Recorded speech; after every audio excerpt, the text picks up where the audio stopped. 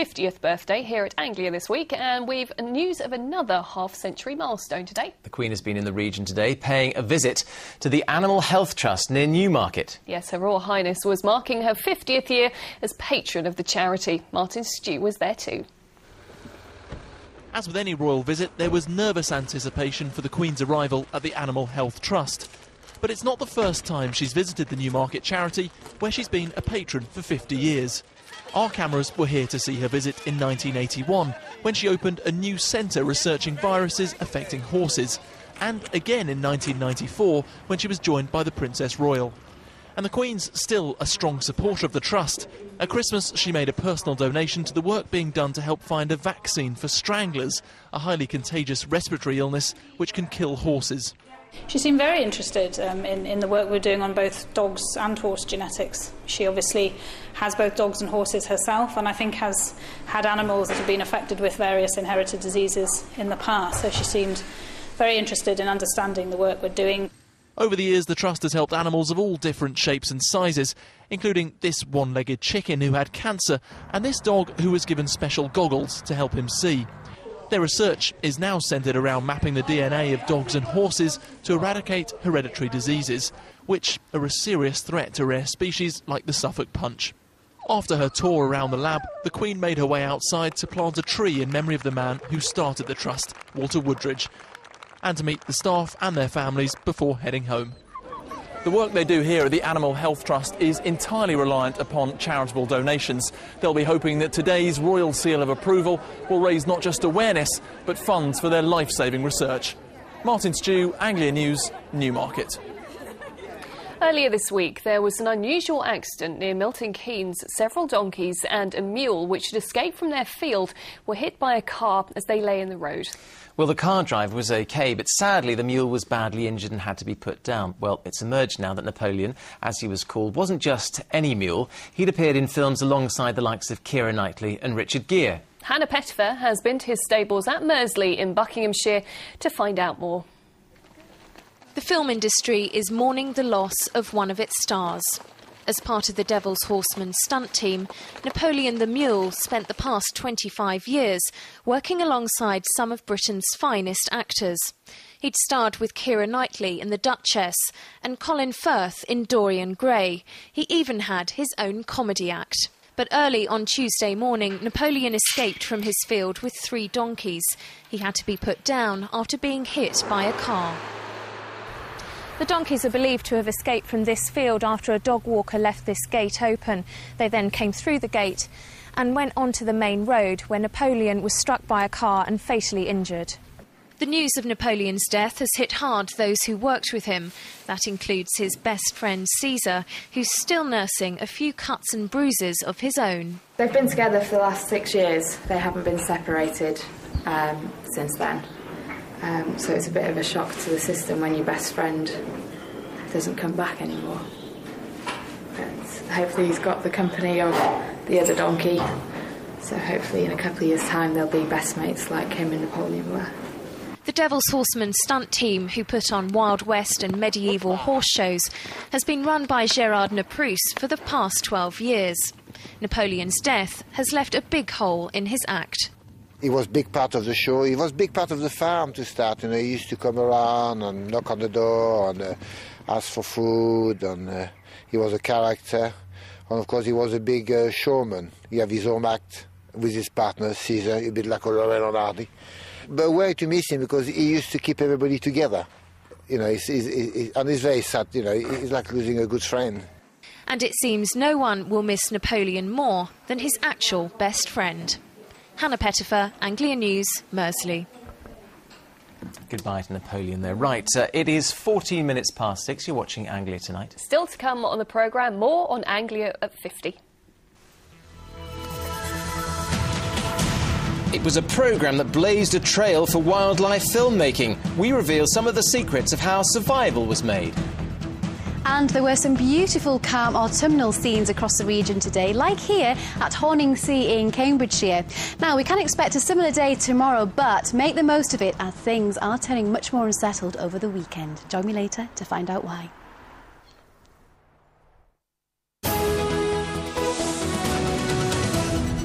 Well, more news now, and a man's been charged over threats against a top racehorse trained in Newmarket.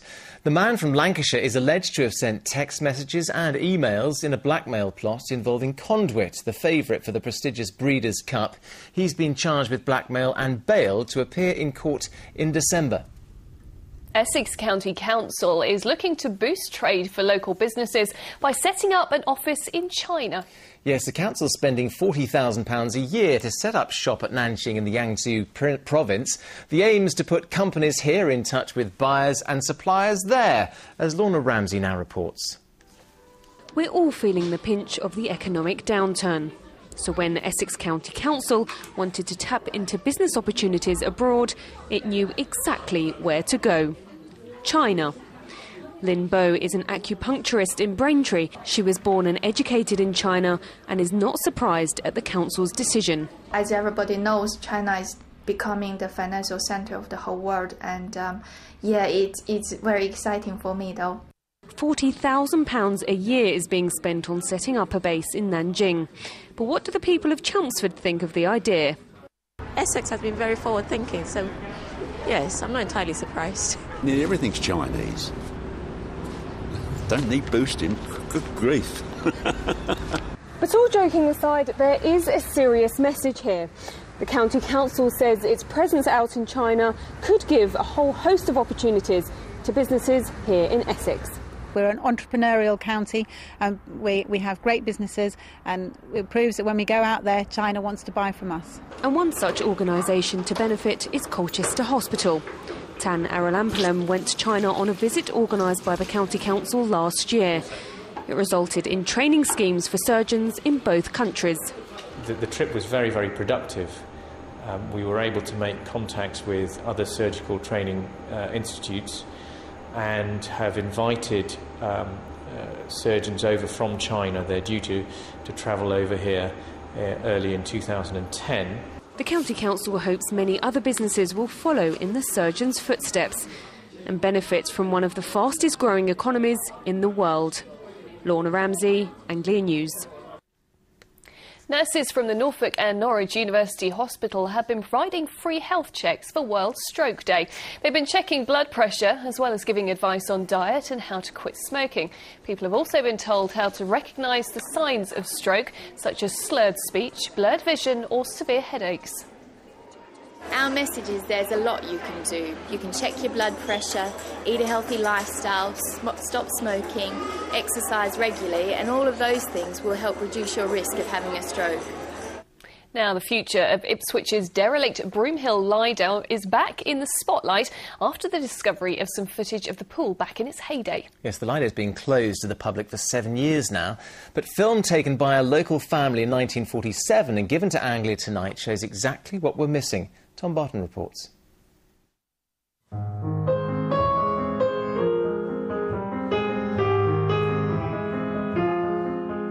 They're memories of a different time, a time when summers were long and hot, and when Ipswich's Lido was a magnet for the town's youth. A time when the Broomhill pool looked very different to how it does today. Now it's closed to the public, its gates padlocked. The pool last opened in the summer of 2002. In the time since, it has become faded and derelict. The rare footage was found in 82-year-old Edwin Mason's family archive. He has fond memories of the pool. Well, great fun, really. I mean, there was a bunch of us lads that used to go down there, 12, 13, 14 years old. We really used to have some fun down there. We're diving off the boards, jumping off the side, swimming underwater. Alongside family days out, the film shows Olympic diver Betty Slade on a demonstration day. It's been released by the Broomhill Pool Trust, which is campaigning to have the Lido restored to its former glory. We believe there's a very, very strong case for reopening Broomhill Pool.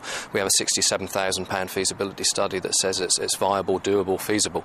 And we think the key issue at the moment is that Ipswich Borough Council went out with an expression of interest advert to the main leisure journals, and we're hopeful that will attract a quality would-be operator for the pool. A decision about the pool's future will be taken in December, Edwin says that if it reopens in his lifetime, he'd happily be the first to dive in. Tom Barton, Anglia News, Ipswich. Wow. Hopefully not like that, though.